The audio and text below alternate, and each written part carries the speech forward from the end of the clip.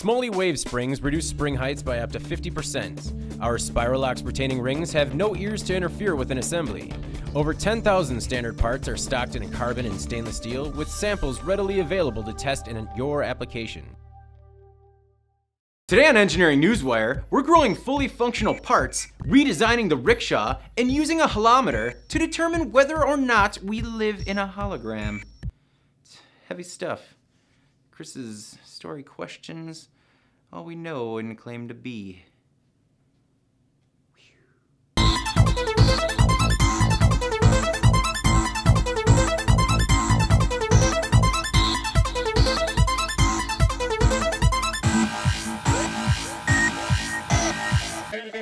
There's an old philosophical thought experiment that is known as the experience machine.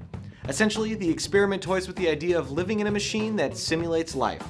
So basically it's The Matrix, but way before Keanu Reeves even decided to go on an excellent adventure. No way! Now the US Department of Energy's Fermi National Accelerator Laboratory has started collecting data to determine whether or not we live in a hologram. It's some deep stuff. If you get close enough to a TV, eventually you can see individual pixels. The researchers plan to take data to the ultimate degree as they attempt to find a single pixel of our space. In fact, they're proposing that one pixel is 10 trillion times smaller than an atom, a distance that physicists refer to as the Planck scale. The holometer at Fermi uses a pair of interferometers that send a 1 kilowatt laser beam at a splitter and down two perpendicular 40-meter arms. The light is then reflected back to the beam splitter, where the two beams recombine, creating fluctuations in brightness if there's motion. By analyzing these fluctuations, the researchers can remove background noise. The key is when they can no longer remove noise. That noise could be intrinsic to space-time and help us not only understand how space works, but it could in fact be the smallest pixel of our reality. No big deal. You know, just shaking the whole concept of reality. We're on a computer and aliens are controlling our lives. Just a big experiment. Pawns on the board, to be or not to be, and all that stuff. Yeah, philosophy. Philosophize me something. A few months ago, the fine people at Synergeering visited our Madison office to discuss new additive manufacturing processes for larger, fully functioning prototype parts.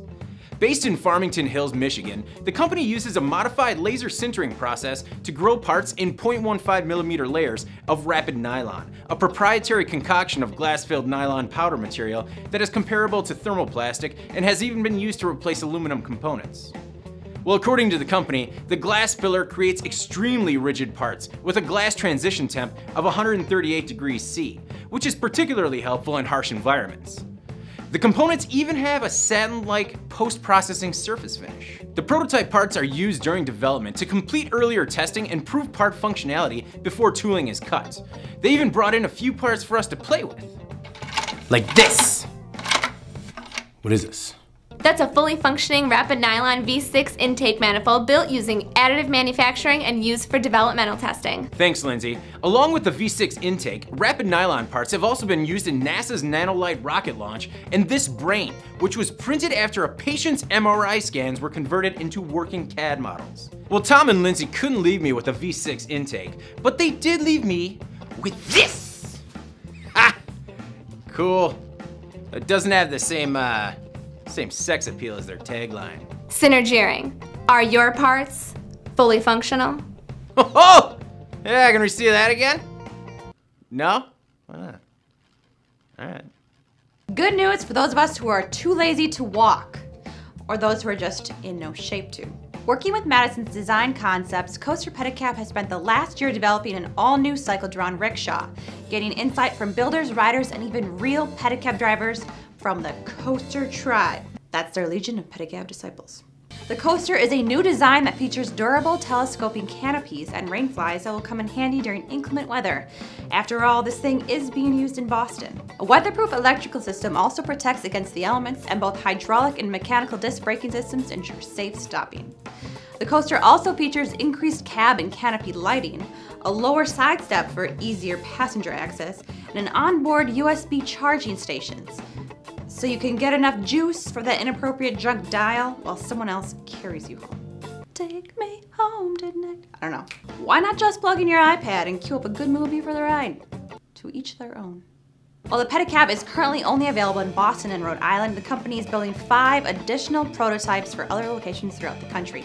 Do you have story ideas? Comment below and we'll cover them in the next episode. For the PD&D channel, I'm David Manti, and this has been your Engineering Newswire.